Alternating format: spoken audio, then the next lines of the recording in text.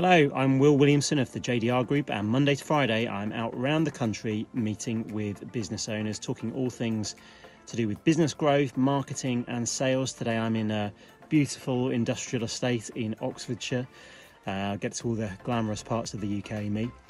Now I want to have a quick chat about return on investment from marketing. Now, as a business owner, you'll have been advised by accountants, you may have been to see marketing consultants, business coaches, business consultants, and the thing that gets drummed into you is that marketing should be an investment, not an expense. You should get a return on investment. For every pound you spend on marketing, you should get £2 back.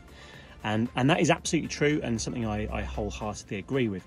However, in most cases, what it leads to is chasing rainbows. Most business owners are expecting that they will get an instant return, and that as soon as you spend £1, you should be getting £2 back, when in reality, that almost never happens.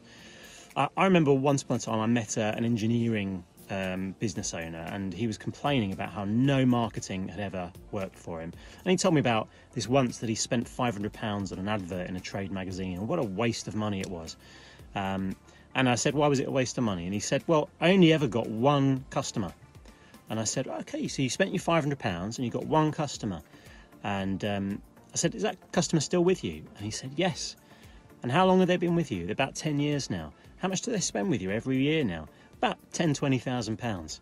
Right, so your advert may not have paid for itself day one, but over the length of time of that customer, you've got an unbelievable return on investment. Most business owners, when they're thinking about return on investment, don't factor in the lifetime value of acquiring customers. Every single customer you get means you've got revenue, hopefully, going forward for a long time into the future, and referrals and word of mouth, and you're taking business away from your competition, which strengthens you. So that's the return on investment that you get with marketing. It's not always a case of spend money now, get money back straight away. Sometimes you have to invest in the long term, and that's what great companies do. Most great companies probably lose money on their marketing in year one, but over time and consistent marketing activities, they build fantastic market shares, which create enormous return on investment in the long run. So that's the way to look at it over a long period of time. Hope that's useful. Thank you for watching. See you soon.